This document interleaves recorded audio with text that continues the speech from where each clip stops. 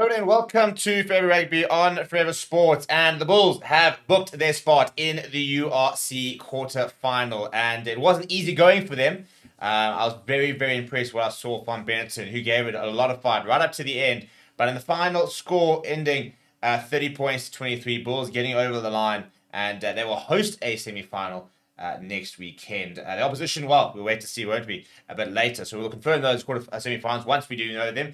But before we get stuck into this game, please do smash the like on the video. Please do subscribe to the channel as well. What a start it was for the Bulls with Currie, who went off injured, and we'll have to wait and see exactly what happens with him. Scoring a try in literally the first minute. It hadn't even reached minute one. The first literal play of the game was a deep kick from Jan Urin, and Jan Hussen identifying space, popped it to Billy LaRue. Billy LaRue chipped ahead. Currie gave chase, ball bounced towards him pretty favourably, and over he went, and bang, Jan Hussen adding the extras, and all of a sudden Bulls were 7-0 up within the first 60 seconds, really, or the first 120 seconds anyway.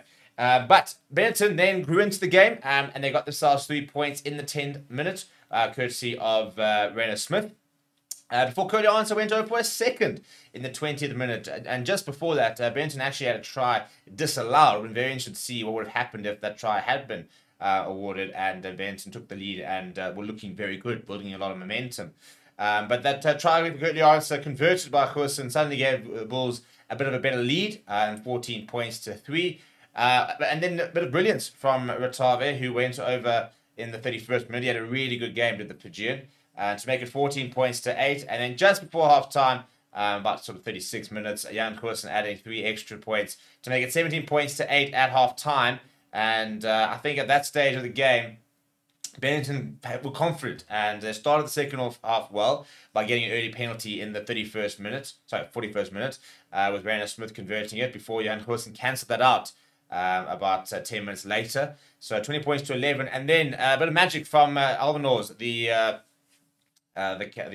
fly half, who was really good today, and he went over in the 57th minute, slicing through that Bulls defense. Rainer Smith adding the extras to make it a 2-point game, but, and this is probably kind of the reason that probably Benetton lost, they couldn't really capitalize on any pressure that they built in terms of taking the next step. So literally they bowled, I think they went over in the 57th minute, and 2 minutes later they conceded a try with the Currie going over after butchering the kickoff.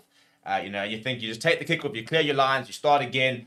Maybe they could have mounted a bit of a comeback there. So it was 27 points to 18 with 62 minutes to go. A late try from Feki Toa, making it 27 points to 23. But Johan Hussen then getting another penalty to make it 30 points to 23. And look, Benetton was still playing and were right up against it with the Bulls at one stage. And if Benetton had scored a converted try, it would have been 30 points apiece. We would have gone into extra time. So it was a game that was never out of reach for Benetton. The Bulls never really managed to. I think the first they were away was about 9 points. So it was a very good watch to see, and it shows you, I think, how close these teams in the URC really are, and how important I think home advantage is going to be. Because I think in Treviso, I think that potentially result goes the other way.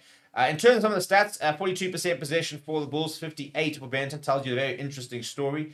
Possession as well, and territory was a bit much the same, sort of 40-60 split. In terms of the scrums, Bulls had a very good scrum. It got a bit better for Benetton as the game went on, but a couple of very good penalties in the first half helped build that momentum for the Bulls. Lineouts were a problem for the Bulls, a bit messy at times, much better for Benetton, even though they did lose one. Restarts, it says restarts win percent was 100% for both, but it wasn't. If you look at the attack though, post-contact meters, Benetton 300, 172 for the Bulls. 5 line breaks for the Bulls to 4. Turnovers lost over here, or turnovers 1, 5 apiece. Very similar turnovers lost as well. In terms of discipline, Benetton pinged 8 times.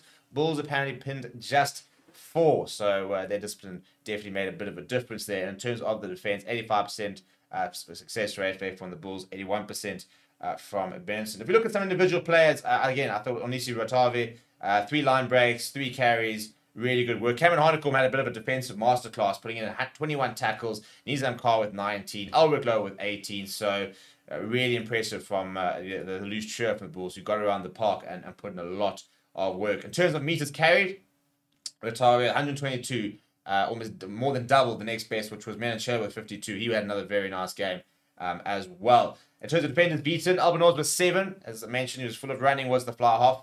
Currie with 4. Currie went off the pitch with an HIA, did not return. We'll have to wait and see exactly what the situation is with him. If it's just a pretty orthodox concussion, then hopefully that'll be him back for the island series. You don't have to worry. If it is something like a cheekbone or fracture, then that could potentially make life a bit more interesting from a Springboks selection point of view. Let me know what you thought about the game down in the comments below. Smash a like on the video and subscribe to the channel as well. Thank you very much for watching. My name is Steve.